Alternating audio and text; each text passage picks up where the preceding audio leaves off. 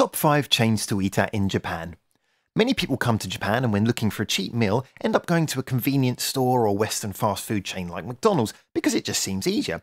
Well, did you know that Japan has its own easy to use restaurant chains with English menus and very relaxed atmosphere? They're often serving food for less than fast food restaurants and open 24 hours a day just like convenience stores, and most importantly they do great cheap versions of Japanese dishes, making them big hits with local workers and families who just want a quick relaxed meal. It's also normal that they'll offer water or green tea free of charge, so they're perfect for a hot day or if you're just not too picky about choosing a specific drink. My suggestions on this list are all available in pretty much all of the country, including beautiful Hokkaido up in the north, and are chosen from my own opinion and also working as a sort of pseudo tour guide for a little while for both Japanese friends and foreign tourists. And no, none of them have seating charges, I promise. But anyway, here's my personal top 5 and I'll put the shop signs on screen so you can memorise them for your visit. Number 5. Yoshinoya. Yoshinoya is known around most of the world and is great for simple meals. You may even have it in your own country. In Japan, ordering is done at the table and they do have English menus. They're great for breakfast, especially fish and egg dishes in my opinion. Well worth checking out. Number 4. Sushiro. Sushiro mainly deals in sushi as the name would suggest, but as with most chains they have reached outside of their speciality and do many side dishes and soups as well. Sushiro offer a wide range of types of sushi with an English touchscreen ordering system and table menu, so you'll always be sure about what you're getting. Most dishes are generously sized and mostly cost 100 yen, so you can get nice and full on 700 or 800 yen basically. The Japanese sushi conveyor experience is also a lot of fun for tourists to enjoy.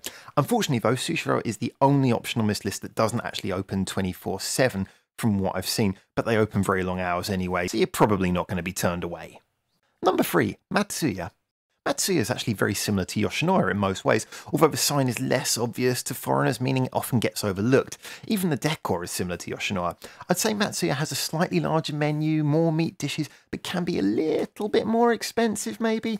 I would however argue that I do think the quality is just that little tiny bit higher than Yoshinoya, in my opinion. This really does come down to opinion though, so I'm going to put it here at number 3 on my personal list. Tell me what you think. Number 2. Sukiya. Sukiya has a wide-ranging menu, but primarily fames itself for its Japanese-style curry, a very popular dish here. The curry comes in a range of heats and sizes, but even the mega-sized curry, which is genuinely huge, will leave you changed from 1,000 yen.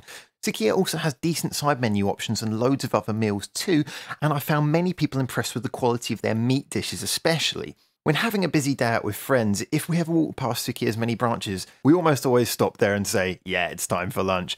Unless, of course, we're close to number 1. Number 1. Nakao. Nakao is my favourite for visitors or locals and also a hidden gem due to their non-English sign, but you will start noticing a lot more if you memorise this sign now. The menu is massive and you can order at machines upon walking in, which have a wide range of languages and make it very easy if you're worried about communicating with staff. Service is super quick and friendly and they specialise in noodle dishes, rice dishes, curries and have a side menu that gives you a massive options to construct your own meal should you wish. For example, a large bowl of rice and 10 pieces of karaage, which is Japanese style fried chicken, will cost you only 470 yen as I'm recording this in 2019. There are some voices who talk down about Nakao, but I think it's pretty much due to price, and the cheapest is often spoken badly about in most industries. To give you an example, pretty much the exact same chicken that I just mentioned is twice the price in even the cheapest supermarkets, and obviously not served hot and it doesn't taste any better. Nakao has much better food than any of the fast food restaurants in my opinion, and often a selection that can help any first timer get really used to Japanese cuisine, and can offer a Japanese resident a simple reliable meal in a generous portion size. Go to any Nakao at lunchtime and it'll be 80% full, and with good reason, but even if it was 100% full, they do takeaway. There's something for any taste in my opinion, and so it sits at number 1 on my list. If you see Nakao, I wholly recommend you try it. You walk away full, with a good taste, and still plenty of money left in your wallet. Anyway, thank you for watching. These are my opinions, but what are yours? Do you have any recommendations, or maybe advice for vegetarians? Let me know. Like this video if you want, and subscribe if you're a really wonderful person. Again, in my opinion.